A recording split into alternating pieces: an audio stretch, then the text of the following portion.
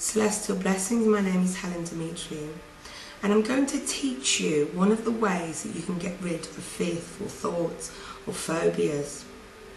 Now, if you live by the sea, this is fantastic. If not, you can just use a cup of salted water. Now, because I want something that is going to disintegrate and dissolve into the sea, because I don't want to cause problems with the ecological state of the world, I would like you to get a lump of sugar or anything in the form of a lump that will dissolve.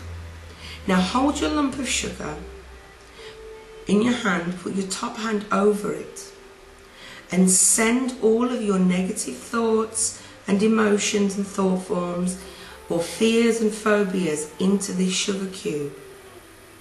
You can take an hour if you need, as long as it takes to empty your soul, your mind and your body of phobias and fears and negative thought forms.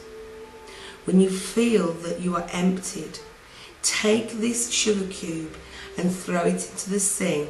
If you're not near the sea, get a glass of water and put salt in it, and put the sugar cube into the glass of salted water.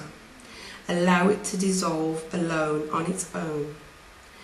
When it's fully dissolved, you can throw it into the toilet and flush it down the toilet, or you can put it onto the grass and allow the earth energies to transmute it into positive love and light.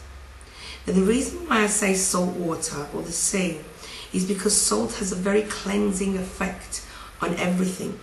So salt can cleanse those phobias and negative thought forms or fears that you have. Just don't think about it afterwards. Let it drift from your mind.